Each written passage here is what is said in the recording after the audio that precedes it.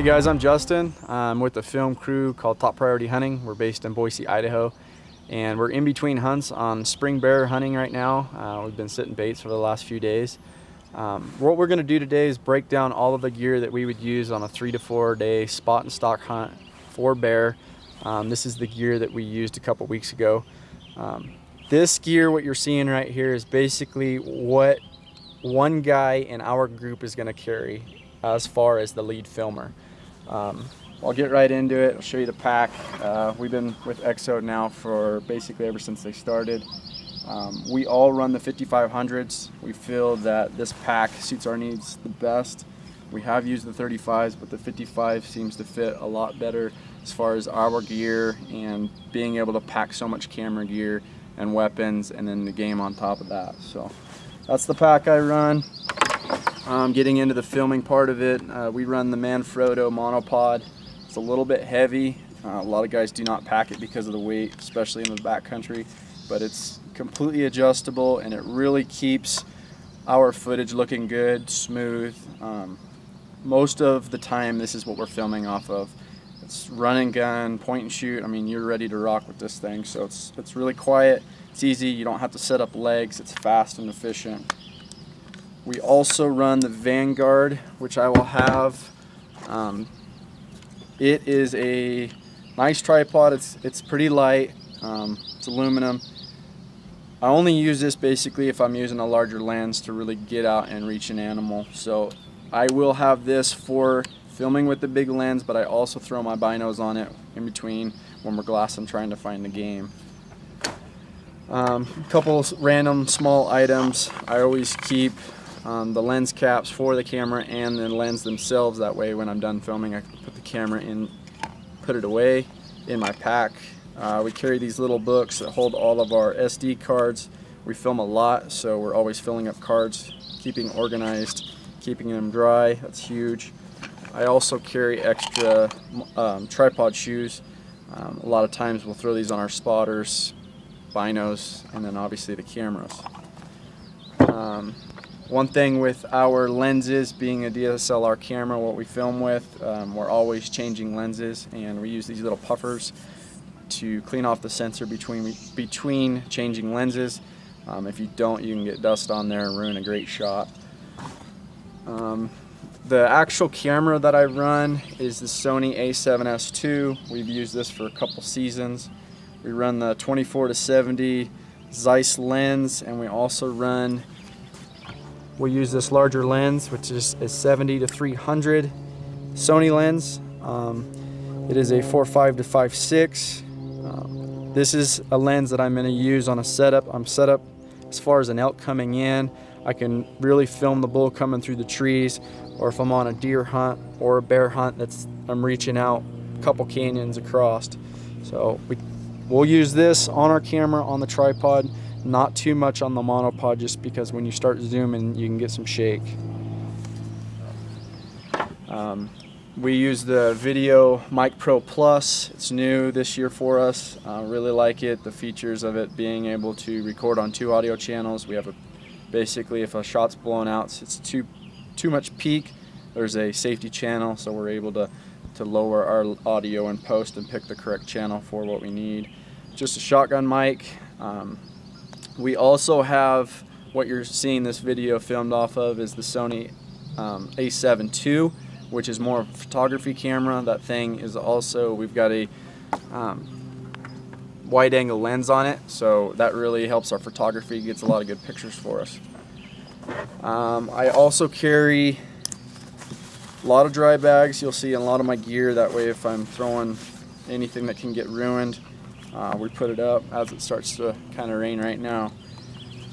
Carry a lot of lens cloths. These help obviously clean the glass. You don't want any smudges on them. Protect your screens. We also pack this pretty much everywhere we go, which is a rain cover for our DSL camera. Basically can slip the camera inside and just have the lens exposed so you can see what you're doing and keep the camera dry.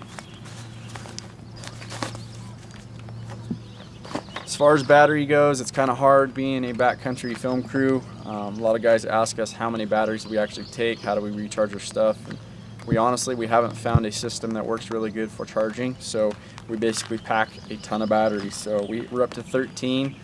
We take them all the time on day hunts, whether it's a day or whether it's 15 days. We take these because these Sonys eat batteries really fast, so we have to have them, and that's a must. Gotta have good batteries. I'll get into my sleep system. You'll see in the next video, Garrett usually packs our tent, which is a Seek Outside teepee. It'll fit all 3 guys pretty comfortably. We use footprints. These are just the Kelty footprints. Throw that down under our pads.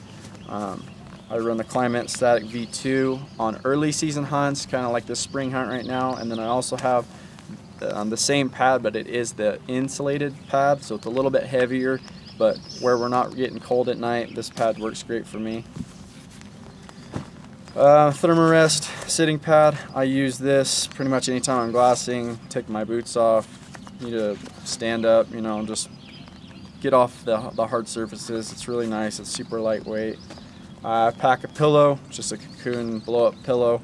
I also sleep a lot of times on my puffy jacket, just kind of use my pack as basically a backstop, and then throw the pillow on top of that.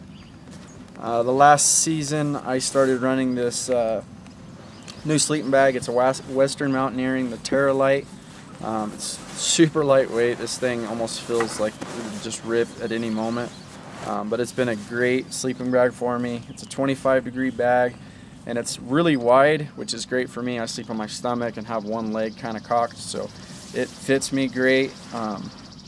If it is going to be a super cold hunt, I'll have a blanket that I insert inside of it, just thin like a sheet almost, just to help with a few degrees. It works really well. In my pack is Exo's dry bag, so I take this pretty much if it's gonna look like it's gonna rain. If it's say above 40%, I'm packing this no matter what, because I have so much camera equipment. I don't want my stuff getting ruined.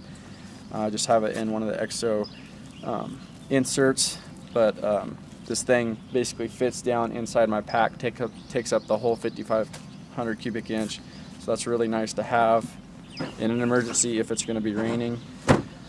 As far as just miscellaneous items in my pack, I will basically have knives. I carry 2 knives. I carry a Havalon and the Outdoor Edge. They're both interchangeable blades. Basically, I carry 2. I like the Havalon for skinning, and then I use the Outdoor Edge for mainly all of our quartering and the gutless method. This pouch will hold my my tags, lighters, a little bit of rope, and then I usually like to take ibuprofen or aspirin.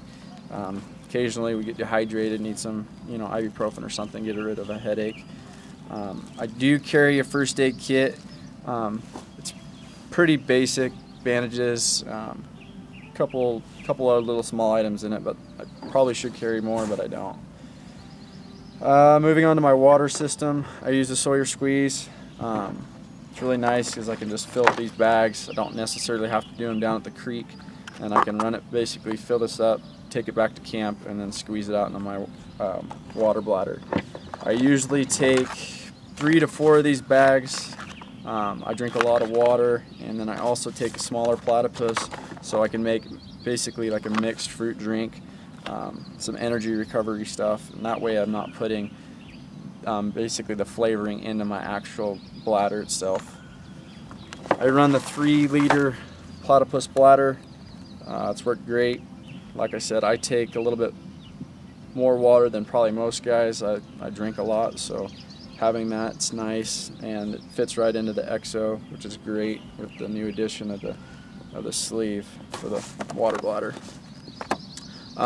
Getting over to my food, basically I like to make day packs, so this is basically what I would eat throughout the day. Ramen noodle, bagels, got some mashed potatoes, peanut butter, and granola bars. This is basically morning through lunchtime, and then in our, you know, at night I'm eating a Mountain House meal. I only pack Mountain House for dinners. I don't like to eat all these all the time. I have a hard time eating every single one of them. Take flavored drinks. Water kind of gets old after a few days. And then I also take coffee, which we have about every morning before we go out on the hunt. I use a jet boil.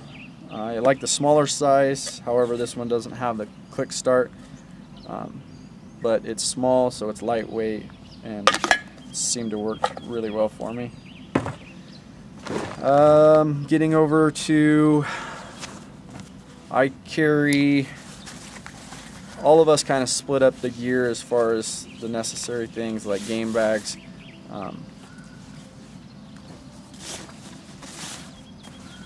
Can't remember the name of these. Caribou. We use the caribou game bags. These are just the elk game bags. So I'll carry a couple, Gary to carry a couple, Jeremy as well.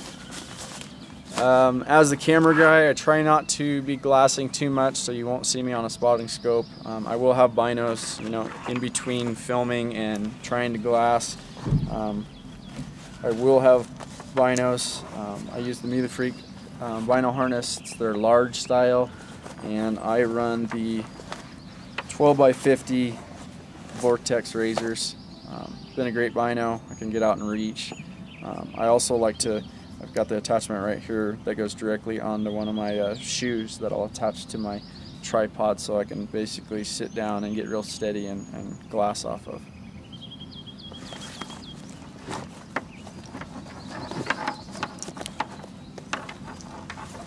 Getting into basically what I would wear on a 3 to 4 day hunt, weather say 40s to 70, 80 degrees. I start with the base layer, so I got the merino wool bottoms, merino wool t-shirt on top from Cryptic. I wear the Alios pant on most of the hunts, or the Ragnars. These are the Alios. We do wear the Sherpa hoodie, which is this hoodie here. It's got a nice top to it, and you can conceal pretty well. This Dalibor jacket here is a soft shell. I wear this quite a bit. I don't really hike in the coats just because I overheat pretty easily. Same with the Aquilo, which this is an item that I take pretty much on every single hunt. I've used it as a pillow, but most importantly, it keeps you warm. This is great for early morning when you're glassing or you're in some rain and it's just pretty nasty. So this is probably one of our favorite items from Cryptic. Along the lines of the dry bag, I also take rain gear, top and bottom. So if it's about a 40% chance of rain, I'm gonna wear these to keep me dry. A little bit heavy, so you don't like to take them if you don't have to, so really pay attention to the weather. I take an extra pair of socks, extra pair of wool socks, merino wool. They help, after a few days, the other socks get pretty crusty and your feet are starting to hurt, so it's nice to have a dry pair. I take a buff, keeps your neck nice and warm. And then also on some of the hot hunts, if you dip it in a creek, throw it over your head, it'll cool you down. And then I also take a pair of gloves. So that's pretty much all the gear that one of our camera guys is gonna have in their pack on a 3 to 4 day hunt. This is basically exactly what I had a couple weeks ago with the Mule Freak guys on our spot and stock bear hunt. So hope you guys enjoyed this. We'll get it all packed up and give you a weight at the end of the video. So thanks for watching.